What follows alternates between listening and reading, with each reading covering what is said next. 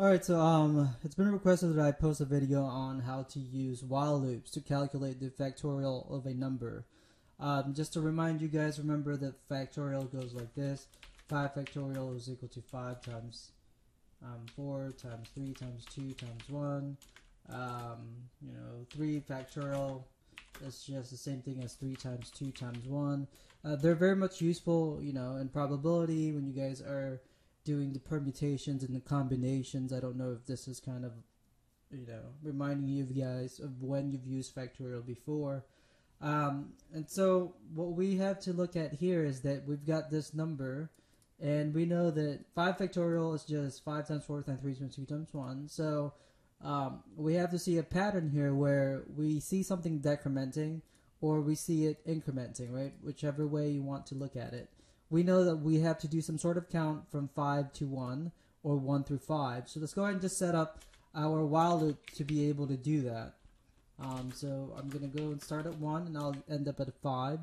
So while x is less than 6.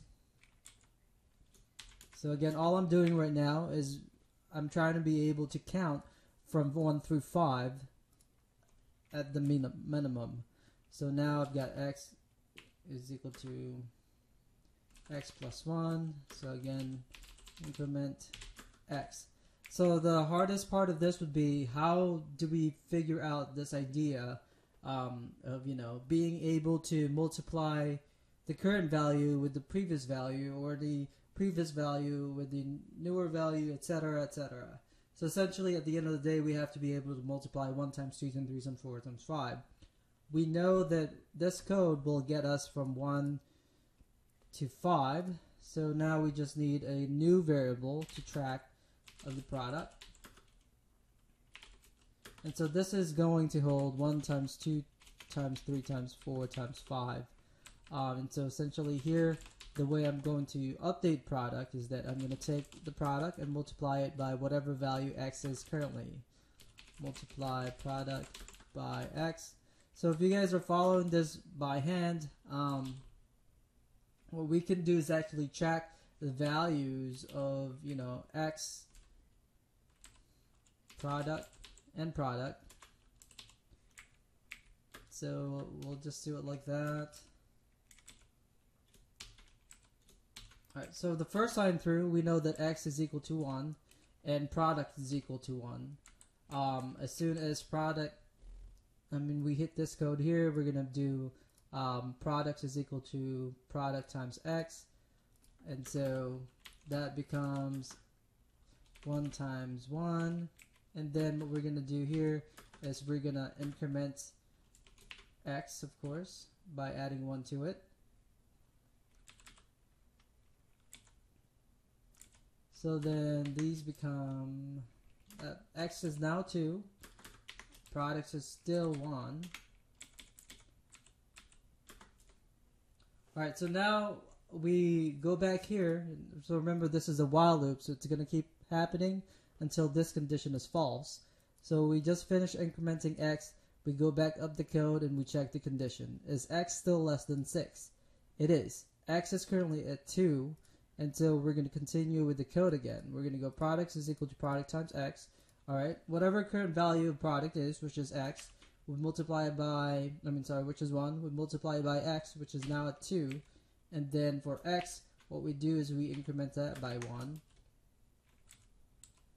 And so now we end up with the values 2, and then, of course, x is now at 3. So x is now at 3 because we've incremented it here. Product is now 2 because we multiplied it here.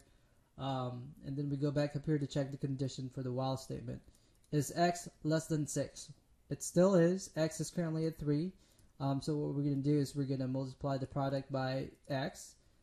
The current value of product is now at 2. So now we're going to multiply by x, which is 3.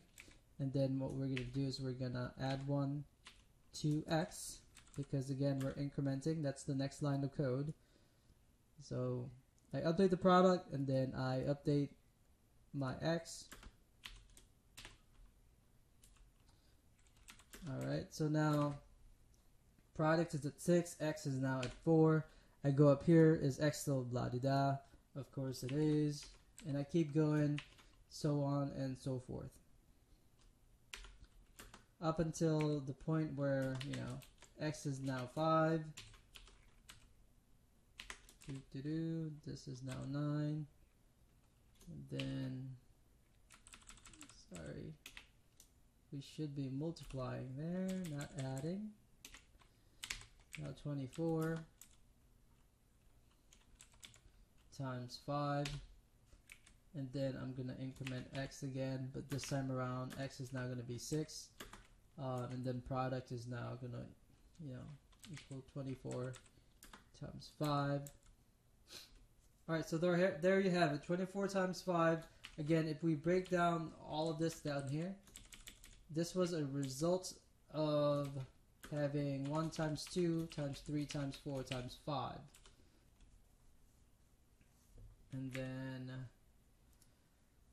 yeah, at the end of this, your product will now contain the factorial of the number 5.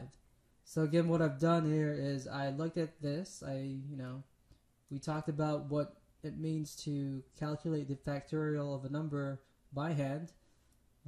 It's just that. And then from there you go, alright, well, I can see where I could use a while loop here to decrement this so that it's counting from 5 to 1, or the same thing as counting from 1 through 5. So we set up our while loop, which is back here, while x is less than 6, and then our starting condition was that x was at 1. Of course, you can start at 5 and then go all the way up down to 1. This time we went from 1 and then ended at 5, and we incremented here. The other, the hardest part, I guess, would be to keep track of this thing called product, which is, keeping track of the intermediate values as you are multiplying these. So it's going to keep track of that product, and then it's going to keep track of that product times this, and then it's going to keep track of the product of this times that, etc., etc. So this is always keeping track of our intermediate calculations. That intermediate calculation being 1 times 2, and then that result times 3, and then that result times 4, and then that result times 5. And so that's why you need this right here. It's very similar to how you guys did this sum. Thanks.